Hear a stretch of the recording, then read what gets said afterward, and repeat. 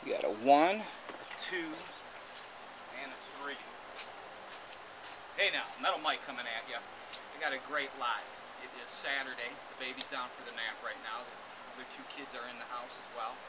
So what am I doing? I'm doing exactly what I said I was going to do. We're listing things on eBay. We're moving some of the inventory out. And here is a great piece that I think you have to see. I picked this up in St. Paul.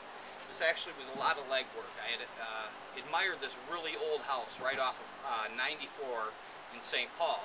And 94 runs through an old neighborhood called the RONDO neighborhood, which was an all-black neighborhood in St. Paul in the 1920s, 1930s. I had always admired this old house. It was so old, it had the old curtains, etc. So every time I would drive by, I would just be drooling. One day, I just put my hard hat on, took the flyer up to the door, knocked on the door, and a man opened the door, an old black man. Next thing you know, I'm at the kitchen table, I'm bullshitting with him, I'm buying stuff in the basement, and he had told me that he had some old saxophones up in the attic. Well, hell, I had gone back one other time after that and bought some old, gosh, what was it, ham radios, etc. from the wife. Then they gave me a call.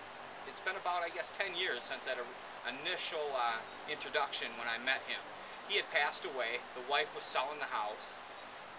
I ended up getting those saxophones that were in the attic. This is the first one. This one's going on eBay today. I just got done taking the pictures of it. As I unwrapped it, there's just all kinds of little trinkets in here and history. So let's get a videotape for you guys there on YouTube to check out. First off, we got the sax in the case. Beautiful condition. Everything seems to be all right. There doesn't seem to be any damage of water that got in here. Maybe a little bit right here. But overall, these things are all moving very freely. It's marked on the front, the King Zephyr. And then it has a model number on the rear. Now, I believe this to be early 1900s. This guy was a jazz musician. So I definitely, obviously, that's what it was used for. Now inside this case right here, when I opened this up, of course, this was all his gear that he had wrapped up.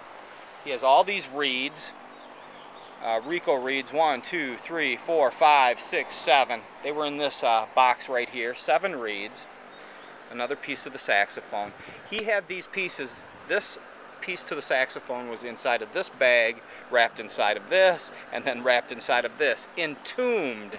When he wrapped this up the last time, he made sure that everything was going to be safe. This piece right here was so intricately wrapped in 1, 2, 3, 4, and then another baby's t-shirt. It was unreal. So all these pieces, a couple of, what the hell are these called? I forget. Those were in there as well. We got the sax in there, and then this is really kind of cool. This was like the cherry on top. Really great piece. This is a handbill, a flyer, and it's actually dated.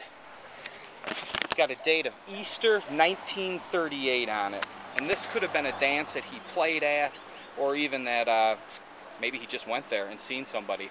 But it's great. It's got Buck STARY in his Ramblers. Now I'll do a little research, and if that's a great old jazz band from back in the 1930s, that's going to just add to this collection.